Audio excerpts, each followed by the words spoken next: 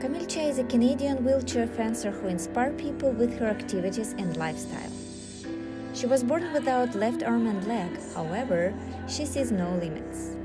Her passion is sport, her goal is helping people. The Grand Senior School Board invited everyone for the conference held in March in Prairie to hear a Camille Chai story. I chose fencing because I love the fact that it is a fight sport. I love to fight because I like to think about in sport. When I fence, I have to know what I want to do. I have to be very strong and I have to go straight. And for me, I want to have the same attitude in my everyday life. Yes.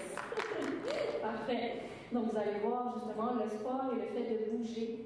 28-year-old Paralympic athlete, Chai started to give conferences a few years ago.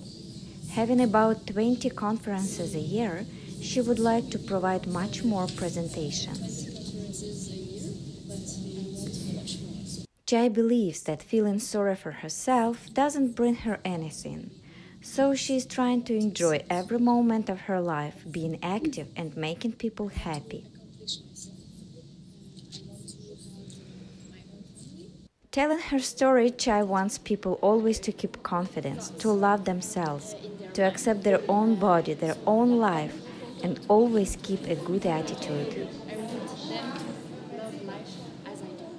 Ne sous-estimez pas vos forces, parce que moi je pense que notre handicap, c'est notre force.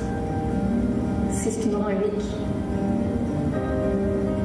Et aussi, ça me tient à cœur, c'est soyez fiers de vous. Soyez fiers de vous, de qui vous êtes, de ce que vous faites.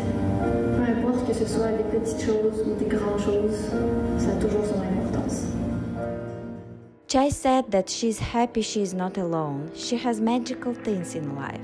Her family, her friends, sports, all small and big things that make her life beautiful.